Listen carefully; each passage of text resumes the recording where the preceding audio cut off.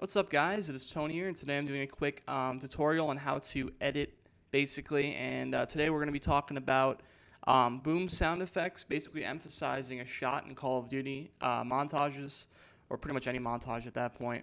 And basically, it's just this really cool sound effect that you can add to a shot and just make it sound amazing. If you want to know what it sounds like, I'm actually going to have a video, well, link to a video, probably in the annotations somewhere up here, somewhere over here, that brings you to a video showing the actual sound effect in the clip we are going to edit today. So basically, you want to start off by getting a clip. Now, the reason why I'm doing this tutorial is because I actually had problems with this too, based on the tutorials that I saw on YouTube. It was very difficult to understand what they were trying to tell me to do.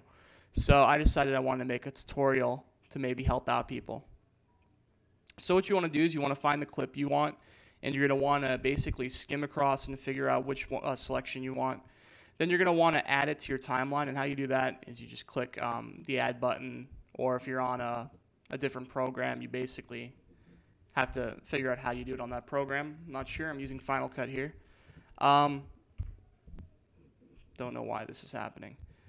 Okay then. Anyway, so what you're going to want to do is you're going to want to basically look at the clip. Now, if you look and you have the music skimming on the bottom, most people have that. You can actually turn that on in iMovie and Windows Movie Maker and stuff, and Sony Vegas. It's obviously on already.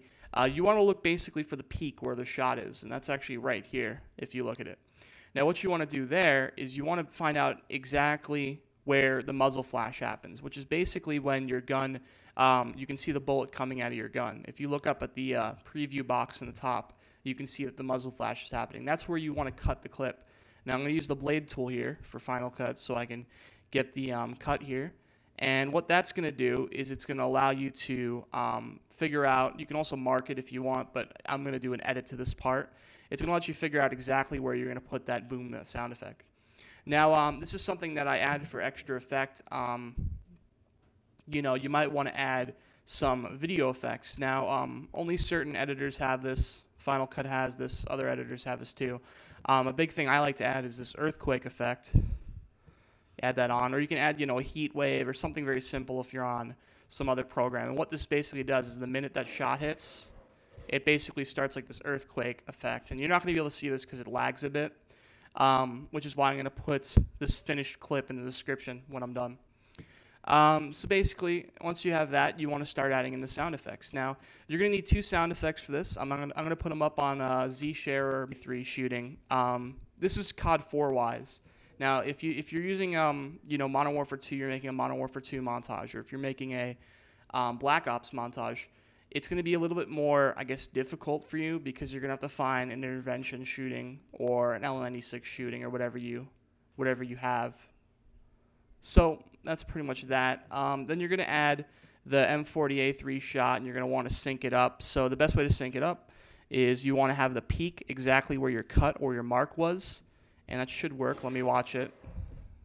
I'm lagging a bit because I'm recording. I think that's about right. Then what you want to do is you want to get the explosion dull, which is basically the explosion. Now, the big problem a lot of people had, and the editors didn't really, or the tutorial makers didn't really explain, is that the explosion itself is going to be very, very dull. I mean, it's the name of the clip. And the way you make it louder is actually interesting. First off, on any editor, you're basically just going to boost the volume as much as you can. So up here, I'm boosting the volume. Also, if you have the chance to do audio enhancements, if there's anything involving audio enhancements, look for something that says bass boost or bass and make it, as high as basically you can, because you want to have a lot of bass in it. Now, you'd think that's pretty much it, but it really isn't. Those are the most minor things. The only thing that does is just add a bit more of an effect to it. What you want to do is you want to go into the options where you can slow it down, and you want to slow it down to about 85% the whole way through. So I'm going to do that right now. A little more complicated on Final Cut because you got to use a speed ramp. So 85% is about good.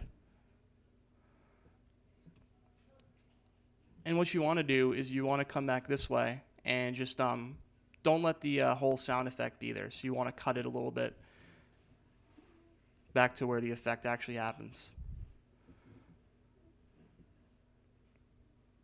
So that's about right there. And once you do that, you can basically export it, or you can keep doing that to your entire project, and it'll turn out pretty good. I'm going to put this exact file, I'm going to export it, and I'm going to put it up on the description on basically a link to a YouTube video, so you guys can go and check it out. If you guys have any questions, comment below, and I'll see you guys next time.